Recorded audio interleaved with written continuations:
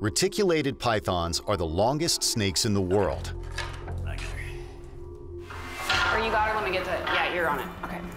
Securing Hannah's head is a dangerous task. All right, you guys can come in. Come in. Oh, she's squirmy today. Not happy. She's real squirmy. If you guys are good, just start backing up. Okay. Hannah weighs nearly 150 pounds and is almost 17 feet long.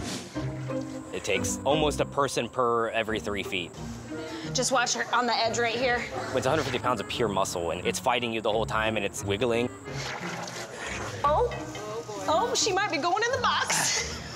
So Hannah had a little accident. She decided to urate all over us. It's pretty typical when you move a snake. They usually only go once a month. It's gonna smell real rank.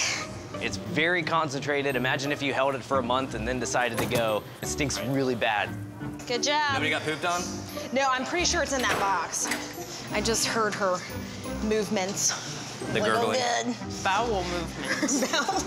Yeah. You're good. How's this? Yep. Ready? Yeah, watch out. Got her? Got her. Yep.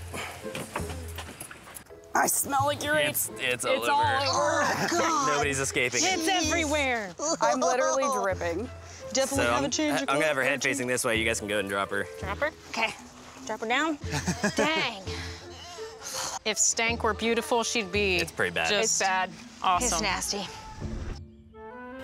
Her tongue flick is not like slow and irritated. No, yeah, she's like she's investigative. Intrigued.